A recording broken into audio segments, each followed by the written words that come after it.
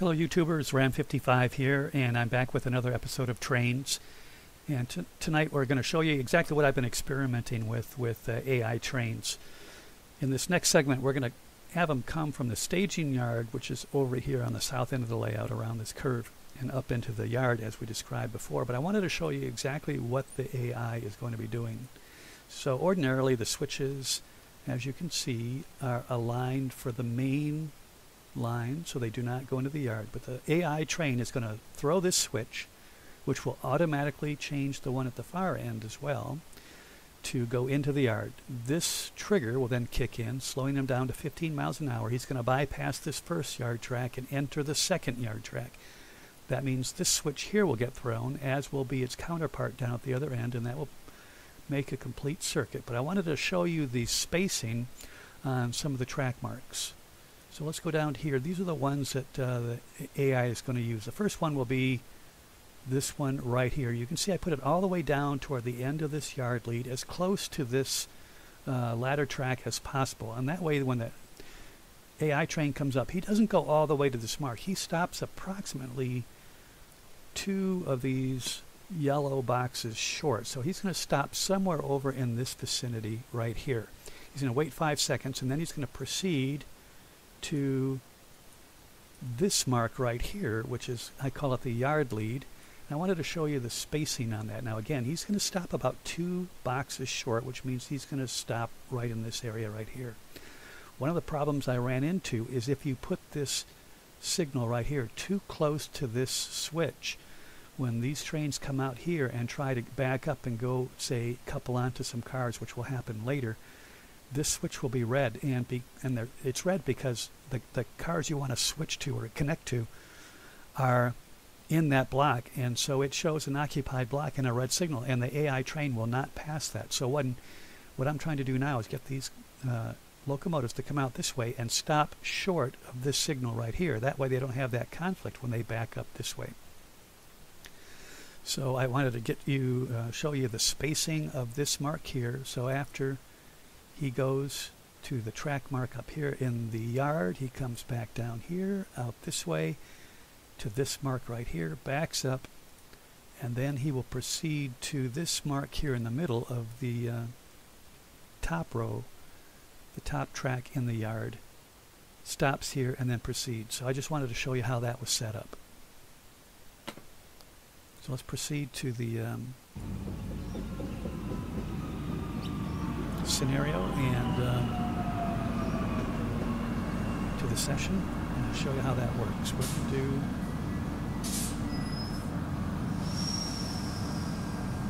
the CNO, the CNO,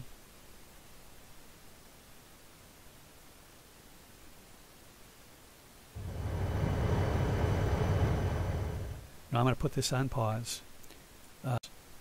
And here's the commands. It's basically wait for 10 seconds after you start the session. Navigate to yard 2 north. That's one of the track marks in the yard. Once it gets there, it stops and waits for 10 seconds. Navigate to the yard lead north. Wait for 5 seconds. Navigate to yard 4. And then wait for 5 seconds. And then drive to the yard pocket north. Now the reason I'm doing this is on the route that I'm designing, that's still a long way from being done. I want AI trains to come from a portal, drive to a yard, disconnect from the train that they just brought to the yard, and then go to a track waiting, or a locomotive waiting area. In my case, it'll be a round table where the engines can get serviced, they can do whatever they need to do, and then the yard switcher comes in, breaks up the train that was just brought in, and this is simulating that happening. So just imagine that this train is coming in off a portal, it's going to drive to the yard, and then I want it to go to a place and just get out of the way and wait. The CNO is this train right here. It is simply a locomotive and a caboose. I didn't want to have any switching or anything like that. I just want to have them operate, go out to a certain spot, and then see if I can get the AI train to do what I want. So again, I'm going to put the keep the junction overlays on so you see the numbers and the switch which way they're going. But you can see those invisible track marks and the invisible speed limits are no longer visible. But again, that AI train is going to come down to a spot, stop right about here, wait a few seconds, proceed out to a spot over here, back up, over here, and then into the pocket. So that's the basic route that this train is going to be taking. And we're going to be watching it from over his shoulder so we can actually see the signals and how they change as we go through. So we'll take it off pause now, and this train will proceed. And again, I'm not operating this train. This is all under AI control.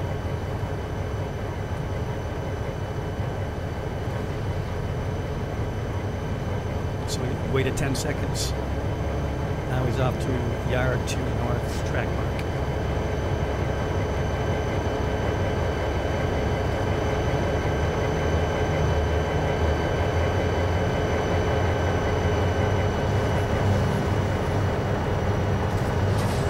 Now accelerate to the track speed limit of 40 miles an hour.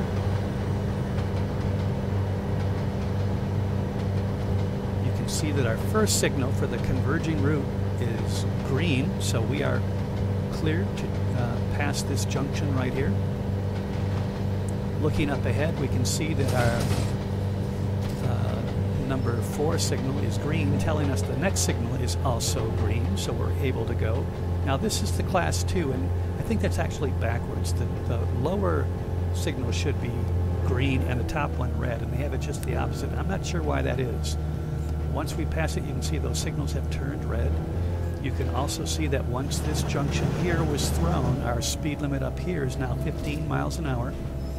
And when these switches get thrown, their opposite counterparts on the other end are also thrown. Makes it convenient for the AI. He's going to proceed now at 15 miles an hour to that spot that we talked about. If he couldn't see a path all the way through the yard, he would proceed at a much slower pace. He would eventually get there, but at a slower pace. Now he's going to come up to a spot, I think right about here, and stop. And wait 5 seconds. That's right about correct. It's about 2 blocks away from where that track mark is. Now then he's going to throw this switch after 5 seconds. He's going to have to throw this one as well, but he won't do that until I think he gets past this switch. Nope, he did it. So he's going to proceed at a nice rate of pace up to that track mark, which is up here, and then stop.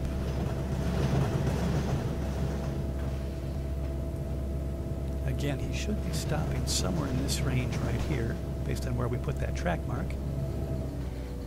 That gets him clear of this switch. He's going to wait 5 seconds and then back up. And now you can see he's set all these switches correctly, including this one, so we can get to that track mark that's in the middle right here.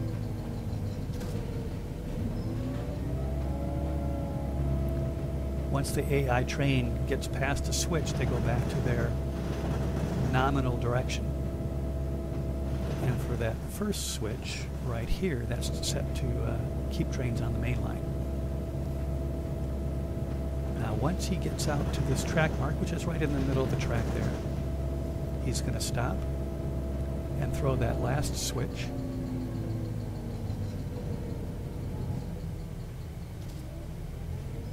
And then proceed into the pocket. And that's exactly what I want the AI trains to do on the route that I'm designing and building. I want them to bring a train into the yard, disconnect from it, and then go off to a servicing area for the locomotive. So that's exactly what this simulation has tried to do. So those are the commands for AI to get that to happen.